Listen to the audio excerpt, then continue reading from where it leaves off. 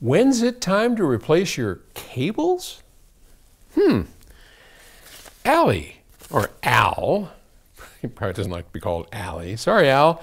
Right up the road in Castle Rock, Colorado, wants to know. And Al writes, when do speaker and interconnect cables become too old and need replacing?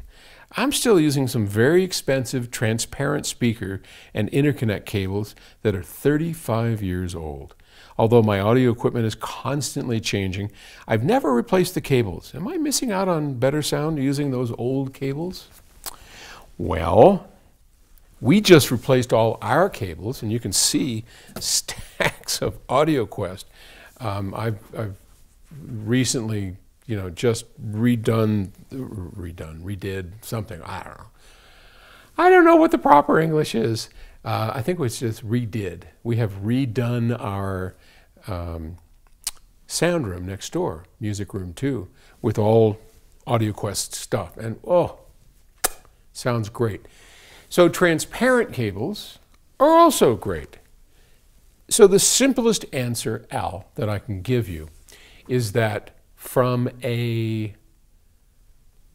age standpoint, they're not going to, unlike capacitors, unlike, vacuum tubes, they don't really get old. Now, one could make the argument that dielectrics do change over time, or they may become brittle with environment, and that will affect the sound, but it's kind of unlikely. I'm going to say that from an age standpoint, a 35-year-old set of cables is more than likely going to be just as good as the day that you bought them, except for now they're very well broken in. I could stand to be corrected because, again, I don't know the condition of those cables. You want to look and see, are they just as flexible? Do they have the dielectric in them? The insulators, are they still up to par? But let's imagine that they are. What you are missing out on from a 35-year-old pair of transparents is that there have been a lot of improvements over the years to cable technology. 35 years ago, Karen and Jack Sumner, who owned Transparent, they had broken away from MIT, Bruce Brisson, and they formed their own company and they designed their own stuff, and that was kind of at the beginning of their whole journey, right?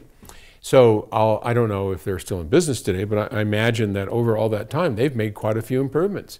I know Bill Lowe, I didn't like AudioQuest cables. 30 years ago, 20 years ago, I wasn't a big fan of Bill Lowe's products.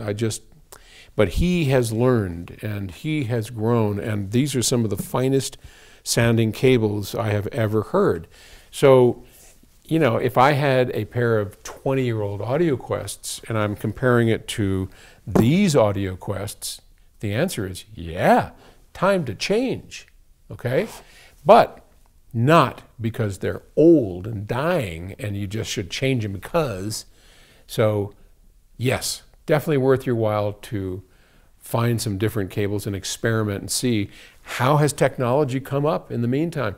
How have the designs changed? That's the kind of thing you want to be looking for, but not because of age.